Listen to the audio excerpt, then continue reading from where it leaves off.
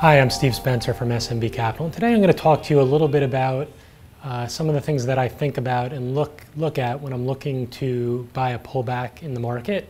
And the way that I normally do this is via the SPY ETF, whether that's getting long the ETF, buying calls, selling puts. Those are the different ways when the market gets down to an area where I feel like the risk reward is really good on the long side that I'm going to express my long bias. So a few things. We're looking at a chart, a 30-minute chart over the last month or so of the SPY. And what we had about a month ago was very strong support around 204, a little bit above 204. For about a 1-week period there, we kept on testing that area. And twice actually came down pretty hard through that area, but we never closed below that area. And eventually, after that week, with a gap up, that led to us very quickly trading up to 210 on the SPYs. And so the way that I look at the market is I'm not really looking at the moving averages or the fib levels. I'm looking at where there was demand, where there were buyers in the market previously, and did the market make a significant move from that area. And so when we started to see weakness last week, when we failed after a rally up to about 210 and started to come off, what I started to think about in my mind was, okay, what are the levels we can pull back to? And then there was 206, which was kind of a gap fill from a couple of weeks ago. And then below 206, if we continued to show weakness, I would then have my game plan ready to go for 204, which was an area where I'd feel much more comfortable looking to express ideas on the long side. I want to talk a little bit about the intraday kind of setup, what I'm looking for, how you can play this from an intraday perspective and put yourself in a position of strength. So coming into Friday, we had our NFP non-farm payroll number for the month of April.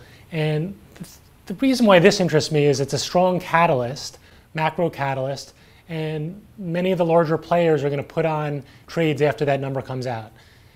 And the reason why that makes that great is we're at a key level in the market, and the big players are going to come out, and if they decide to sell or buy or whatever they're doing, I'm going to see how the market reacts in that area where I'm expecting a bounce.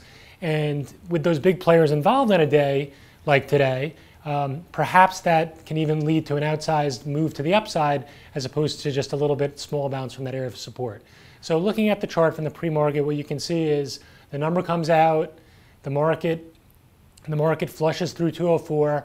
I had a target area around the 203.60s based on going back to April. That would be an area to look to buy. And then when I'm buying there, what I'm looking for is, can it get back above 204 very quickly? And if it spikes up to maybe an area where there was some resistance in the pre-market, I'll look to sell. And when the market opens up, is it holding above 204? Then look for a move to the upside to my target area. 205 to 205.30 was the target area we discussed in the morning meeting. That was a spot, if you were buying in the pre-market, to look to sell and actually look to short if there was a failure there. Because when the market starts to get a little bit more fear and comes into major support, what we'll see, and we saw that on the 30-minute chart that I showed you, was that support area gets tested, we pop up, we get tested again, then maybe we gap up the following day, go up a little bit more, then we test it again. And so my thought process is that there's going to be some sort of retest. I don't know if it's going to be a retest of the pre-market low or it's going to make a little bit of a higher low. In this case, it actually made a higher low at 204. We moved sideways for about 15 minutes and then started to tick up again, and then actually failed around 204.70, 204.80. And at which point, we're basically just stuck in the middle of the range and we're waiting for some sort of consolidation and a break in the afternoon. What we saw here actually right before I shot this video was the market actually consolidated in the mid 204s and then broke to the upside. And as I left the desk to film this, we were at 205. Really the question becomes for the final 2 hours is what's going to happen in this 205 to 205.30 area? Do we actually continue to fail to hold above that? Or if we break through right at the end of the day, we would expect some sort of squeeze right up to the 206 area. If we actually fail to break out through that zone, then maybe we meander all the way back down to the mid to low 204s. But regardless of what happens the rest of the day, that buy on the flush in the pre-market through 204 is a great buy. The buy on the pullback in the late morning to the 204 area, where you can again risk very small Those are very good risk-reward buys, and ultimately, if the market closes strong and closes above 205.30, you're now in a position of strength to take out a swing position over the weekend to see if we can capture a move back up to 206, 207. So hopefully this gives you a little bit of insight into what I'm thinking about into buying a market pullback.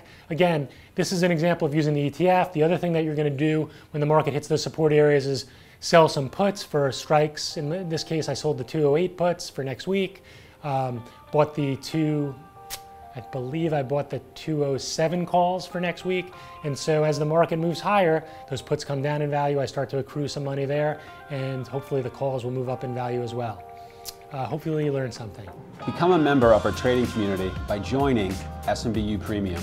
Each month, as a community, we'll work together to improve our trading with a shared hour of learning. On our trading desk in New York City, the best traders continually grow. In fact, the best traders trade to grow. SMBU Premium is packed with 12 webinars, one a month, focused on market-specific trader training that will help you become a better trader by the end of the month. Invest in yourself, invest in your trading. As I wrote in the playbook, tomorrow you can be better than you are today. SMBU Premium, how good can you be?